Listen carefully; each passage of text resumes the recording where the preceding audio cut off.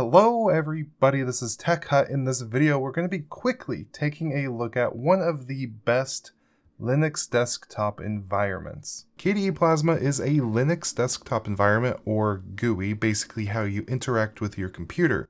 Well, more specifically, Plasma is the desktop environment and KDE is the parent organization that represents the KDE community. KDE stands for the K desktop environment, and the K in KDE doesn't specifically stand for anything. Now, the KDE community has a lot of wonderful projects, but for this video, we're only going to be focusing on Plasma. More specifically, the default vanilla Plasma will give you the traditional desktop feel with a system that is simple and very easy to navigate. You have a simple application launcher with categories and other features you'd expect, including favorited icons on the taskbar and a system tray where you can quickly manage various settings. And hidden behind what you see up front, you have a lot more tools and applications to help you use your system, including KRunner, which will help you search your system for various applications and system settings. And we have a nice little drop-down terminal that you can access with a hotkey that I always seem to forget to actually use. Now, just looking at this desktop,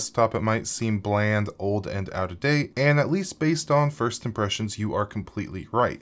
But one of the best things, and probably the best thing about this desktop environment, is the customization options that you are given. Basically, everything on your system that you see, you can actually interact with and change without even having to actually dive into your system settings. We can right-click on just about anything to access a whole suite of options, settings, and in some cases, even options to completely switch out components for various alternatives. Now, if we go ahead and open up the settings application, we can see just an absurd number of categories, and within these categories we have even more options. Just in the appearance category alone, we can change the application styles, the entire system style, colors, window decorations, fonts, icons, cursors, splash screens, boot screens, and more. You can truly make KDE Plasma absolutely beautiful and really make it whatever you want it to be. And with the built-in integration from the KDE store, you can actually download various themes, extensions, widgets, icon packs, really whatever you want,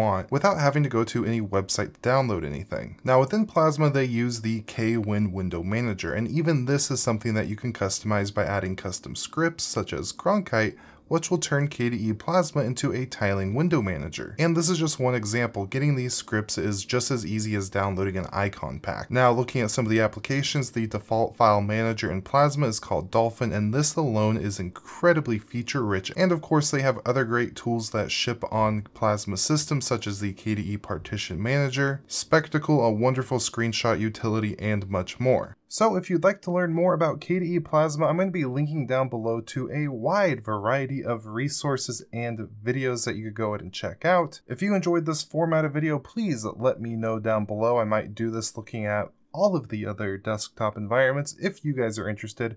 With all that, thank you to our YouTube members and Patreon supporters. I hope you all have an absolutely beautiful day, and goodbye.